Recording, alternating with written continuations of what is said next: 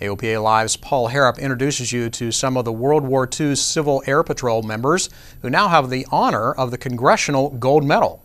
The Congressional Gold Medal represents the highest expression of the people's appreciation for distinguished achievements and contributions.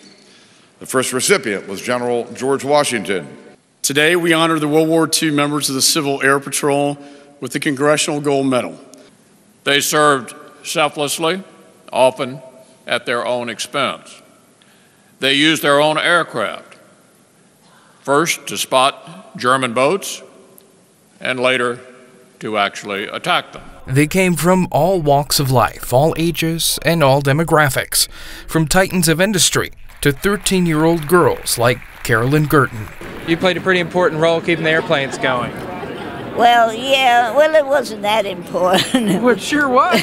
We just, we kept them clean and just odds and ends. Don't let her humble nature fool you. Carolyn would learn to fly a plane 6 years before she learned to drive a car.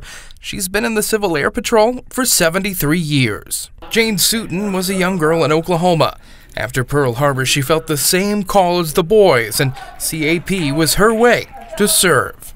We all love America, you know, and to be attacked by the Japanese, the whole world just in America just came together as one group. Everybody did everything they possibly could.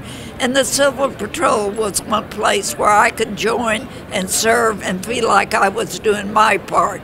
Because at that time, they were not taking any women into any of the different groups, you know, Army, Navy, or anything. So the Civil Patrol was open to us. Now Jane and Carolyn and many others are getting the recognition they earned 7 decades ago. Well, I just think it's wonderful that they finally recognize the members.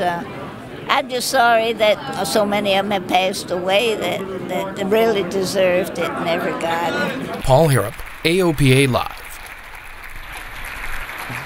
Thanks, Paul. Truly greatest generation. Good to see credit given where it's due.